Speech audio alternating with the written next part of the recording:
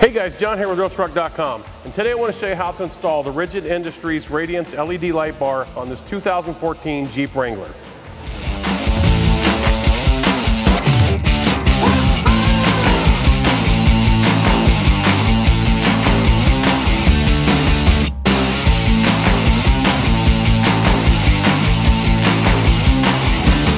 Alright guys, you can see here we've got our light out of the box, and it comes with our light, also our wiring pigtail, and our mounting brackets if you're going to use the ones that come with it. However, I'm going to show you here in just a little bit.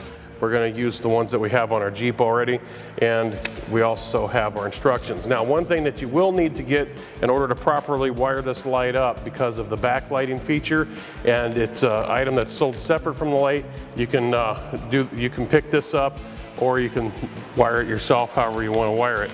However, I would suggest to pick up this multi-switch wiring harness from Rigid Industries, part number 40200, and this is going to simplify the process of getting this done. So let's get this on the Jeep.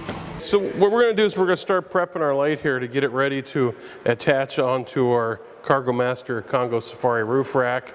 And but first, what we're going to do then is our brackets that come with our rigid light, we won't be using these because quite honestly they just won't attach to the rack. So these are designed if you want to put this light up on the front here someplace, or if you don't have this type of rack on your vehicle, you can use these, and these work out really nice. They basically would just attach on here. You can put them either way like this, or you can flip them out and put them this way. It doesn't make any difference. And then attach this to this part to the vehicle. Boom, your light's all in place. So, but because we're using this rack, we're going to be doing it a little bit different. We have these mounts that are an extra accessory for the Cargo Master rack, and we're going to be putting these on. So what we're going to do is we're going to unscrew this self-locking nut on the end of our Rigid Industries Radiance LED light. All right, so we're going to pull this self-tapping nut off, and then we're going to take the washer off of here. Now there's a spacer that goes in here, guys. I'm just going to pull that out of here and show you guys here real quick so you can see that. There's a little spacer that goes in here. We're going to leave that in place and leave that on there. And then we're going to take our mounting bracket, and we're going to put our mounting bracket on just like such, and our washer on, and our self-locking nut. Now I'm just going to snug this down. I don't want to tighten it, because once we put this back up on the rack, we're going to want to adjust this. So I want to make sure that I have it loose enough that I can do that. Okay, and since I already know kind of how we're going to be putting it, I'm going to go ahead and set this back like this, just to get it in the general idea of an area.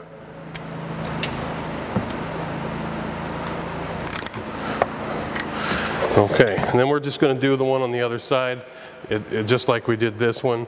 And once we get this up and in place, then we have some caps that are going to go over top of this and hide that nut and bolt in there so that it looks really nice on the rig. So let's get this one on as well. So we've got our brackets on our lights. The next thing we're going to do then is we're going to put our light up here on our bar.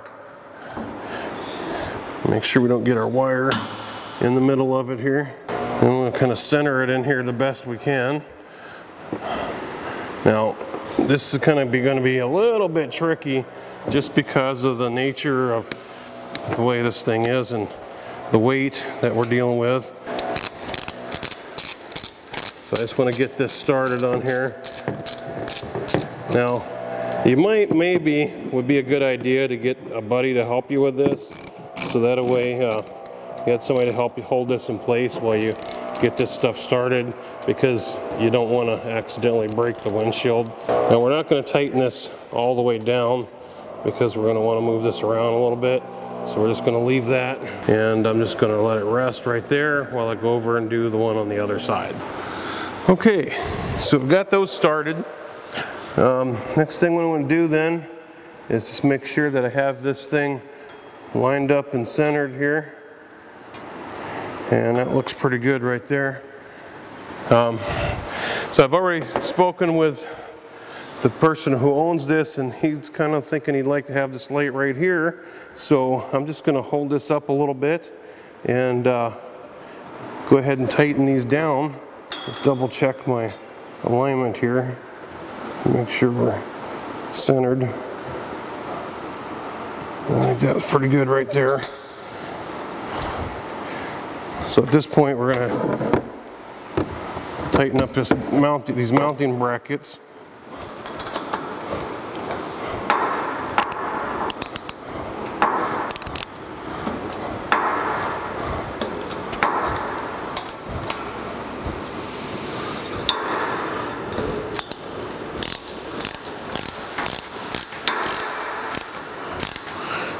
And something that's very important to keep in mind, guys, when you're mounting this light is to make sure that you don't mount it against the windshield, because trust me, you won't enjoy that the first trip down a rough road, because no matter how much you think it won't, it will give and move a little bit because of the nature of the vehicle, and you'll end up with a broken windshield. So that's why we're going to mount this just a little off the windshield here, but still keep it down low so it looks cool.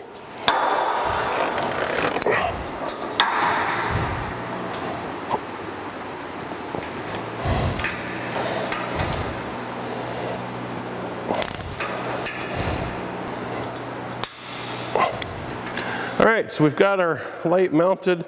What I'm going to do at this point then is I'm going to leave our bolts that hold it to the brackets loose, because once we have it all wired up, then we're going to want to be able to adjust it to get it set where we want it.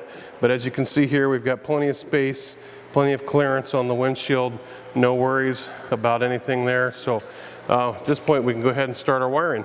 All right, so we're ready to hook up our wiring kit, but let's take a look at what comes in the wiring kit here so you guys can actually see what you're getting. In the wiring kit we have, of course, both switches. One of them is for the backlight, the other one's for the light itself, some fuses and wire connectors, and all the harness stuff, and the relay as well. So this is all ready to go. We just got to get this wired up to the light. So what we're going to do here is lay out our wiring harness, make sure that there's no fuse in this fuse holder, and matter of fact, we'll just leave that open so that way we know there's no fuse in there. And then we have this red wire and black wire. These are going to go to the red to the battery positive, that's the plus, and the black to the ground or the battery negative, the minus side. So we're just going to take these and we're just going to lay them up over here for now so that we know where they go. And then we also have here these wires right here, which are all the wires that go to our switches for turning our backlight and our light itself on. These we're going to take these and run through the firewall and into the cabin of the Jeep. And so we're just going to leave these right here. And then we have our other wires. I've gone ahead and put the connector ends, the butt connectors on these wires to get them prepped and ready to hook those up to our light. And the way we're going to do that is we're going to run this right up through here and through right beside the hood hinge.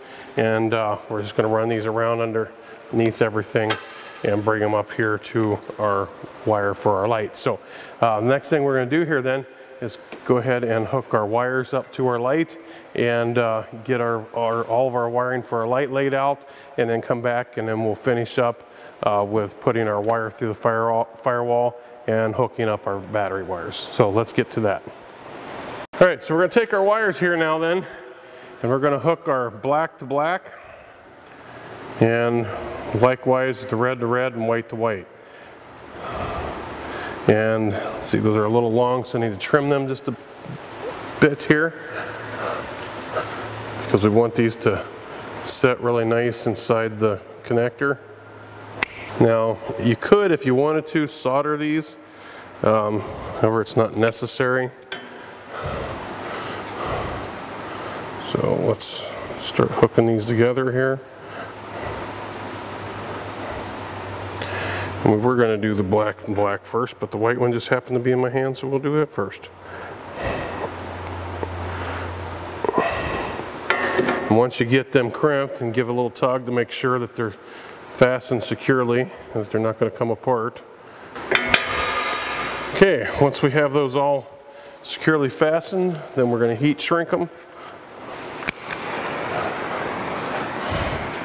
And you can use a low heat torch, lighter, like a grill lighter, or probably the best thing to use would be actually use a hairdryer or a heat gun. But for our purpose, we're just going to quickly do it just like this.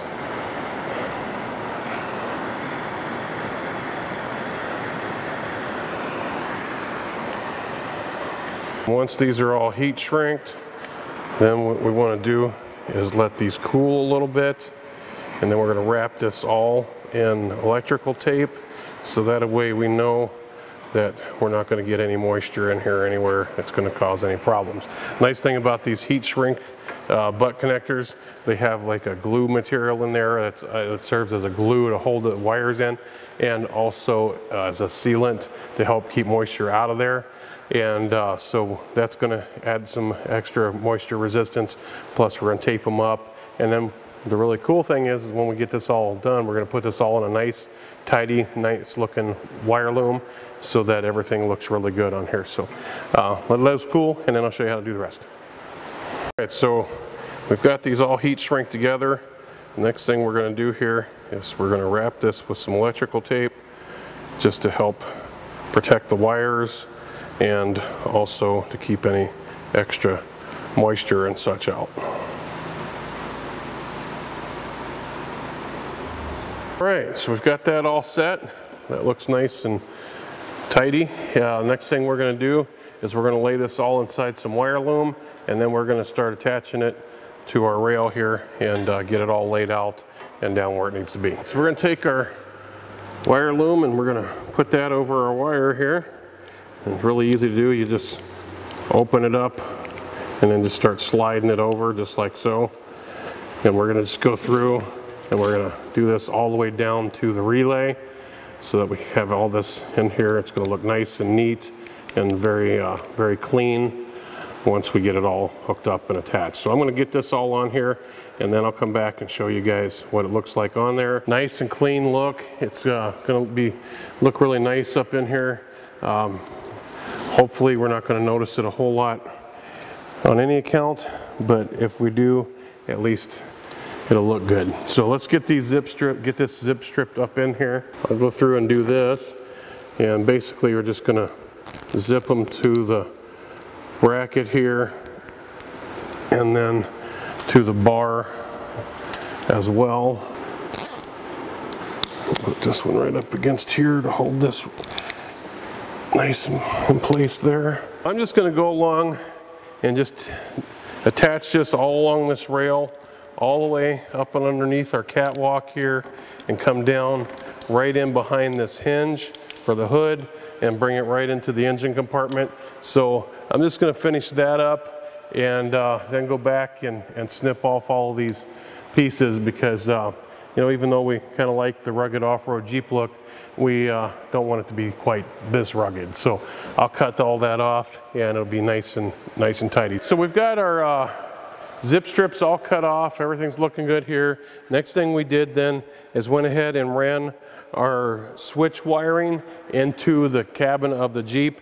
And the way you do that is just look down in here in between your power brake booster and the side of the fender, and there's a little disc on this particular one about that big around that will allow you to be able to push the wires through there. So we've done that, ran the wires to the inside, and I'm going to go ahead and finish up on the inside. We're going to run the wires underneath the carpet and over to the center console so we can put the switches over there, and then after that we'll be ready to hook the positive and negative up on the battery and turn this light on. So we've got our switches installed in the cabin of the Jeep here. So the next thing we're going to do is hook up our wires to our battery. Make sure that that fuse is out and not actually in place there because we don't want that in just yet. We're going to just pull these nuts off of our cables here.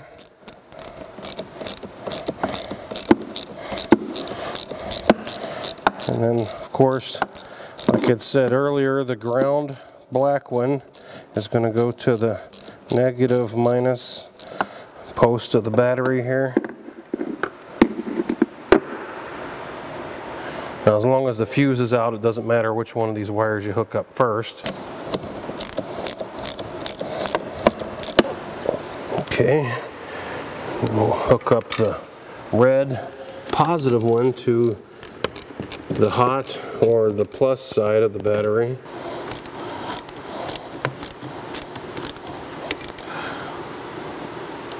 Your wiring harness comes with several different size fuses. What you want to do is look on the list that comes with the wiring harness. It gives you an identification chart as to which fuse to use with which light bar, and ours being the 30-inch, we'll be using the 20 amp fuse. So make sure that you have that correct, because that's a very important feature. Otherwise you might have too big a fuse and cause something to short out, or too small a fuse and it won't work because it'll just keep blowing the fuse. So I'm going to zip strip this all up in here nice to keep it from getting down and into the engine components, and then we'll be ready to put that fuse in and test out our light. Basically it just goes in just like that, and we know that our lights are off, because if not we would have got a little spark there.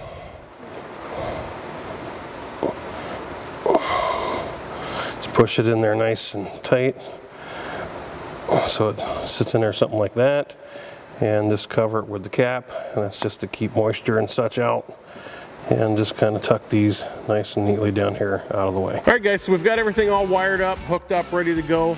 So the only thing left to do then is to turn this light on, take a look at it, and there you have it. That's how quick and easy it is to install this Rigid Industries Radiance LED light onto your Jeep, truck, or whatever else you want to put it on. So remember, until next time, happy motoring.